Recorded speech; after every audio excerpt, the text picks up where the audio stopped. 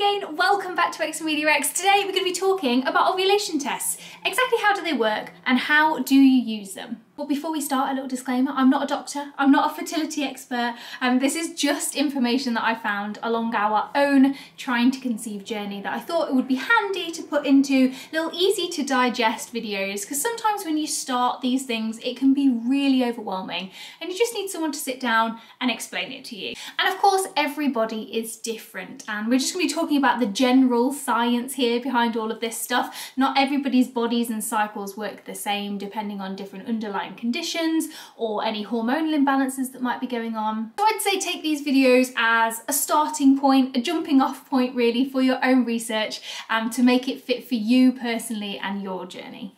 Okay, so what exactly are ovulation tests? Ovulation tests are an at-home, wee on a stick urine test that checks for the levels of LH hormone in your system. But what is LH hormone, I hear you cry? Well, we have a multitude of different hormones in our body that work together in different ways to make our menstrual cycle work.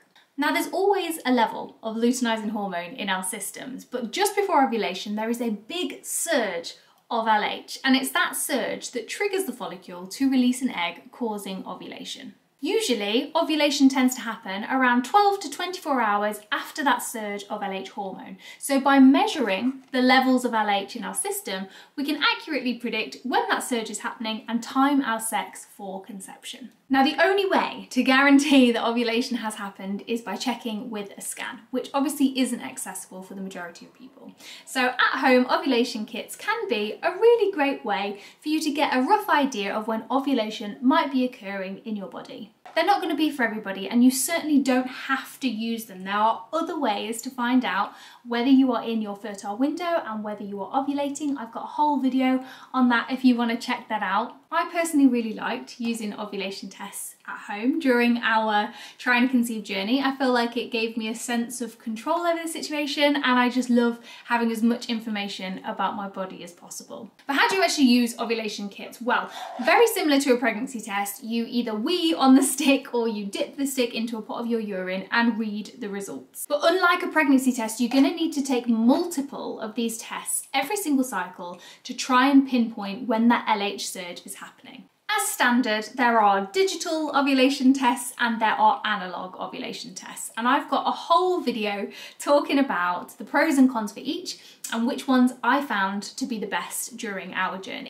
So digital tests, they give you a positive or a negative reading as to whether they've picked up that LH surge, and it's actually pretty easy to use them. Analog tests, however, you need to read yourself by comparing the control line to your test line. The aim is to do these tests once or twice a day until your test line is as dark, as strong and as thick as the control line, or in some cases even darker, stronger and thicker. It can be a little bit more confusing using the analog tests versus the digital ones, but there are a lot of benefits for doing it that way, which I do cover in that other video. So how do these tests fit into your trying to conceive journey? Well, unlike what we were taught in school, it's very, very rare for somebody's menstrual cycle to be exactly 28 days long and for ovulation to sit smack bang in the middle on day 14.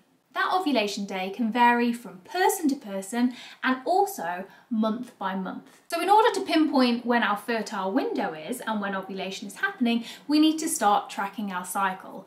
Luckily for you, I have a whole video on that.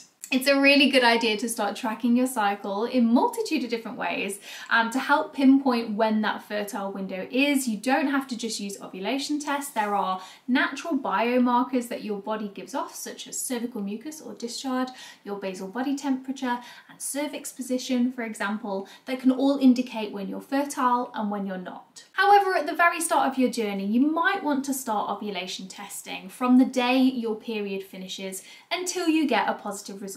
This just helps make sure that you're not missing your surge and your ovulation if you tend to ovulate maybe earlier on in your cycle. But as you go along with this, as you get a little bit more practiced, as you start tracking, you'll be able to narrow down that window and use less tests each month because you'll have a good idea of when ovulation might be coming in for you. But do remember that this ovulation day can change month by month depending on a variety of different factors. So it's always a good idea to track your cycle every month rather than doing it once and then just assuming that it happens on that day for you, if that makes sense. All you have to do is wee on a stick or dip your stick into a pot of your urine depending on which test you're using, and then wait for the results. Each different brand of ovulation tests will work slightly differently with different timings, so do make sure to double check that on the box, but that's pretty much how you do things. And you'll either see a positive test straight away, or you might have to wait a couple of days and keep testing until that surge happens. And you might see, if you're using analog tests, the tests getting darker and darker. You can either take photos of your tests on your phone, you can sellotape them to a piece of paper so you can see the lines getting darker, or some analog tests come with apps so you can scan your test into the app and it helps plot them onto a graph and pinpoint when that surge is. It's very, very clever. Now, unlike pregnancy tests where you take them with your first wee of the day, first thing in the morning, and there's actually some evidence to suggest that it might be better to do ovulation tests a little bit later on in the day. Just try to make sure that you've got a 2-hour hold before you take the test, which means you haven't been to the toilet for 2 hours, just to give your urine a high enough concentration to be able to pick up on the tests. But don't dehydrate yourself in the process. And once you've got your positive ovulation test, either with that smiley face on the digital ones or with that really thick, dark test control line, you can time your sex perfectly for conception for the ovulation that will hopefully be following your surge.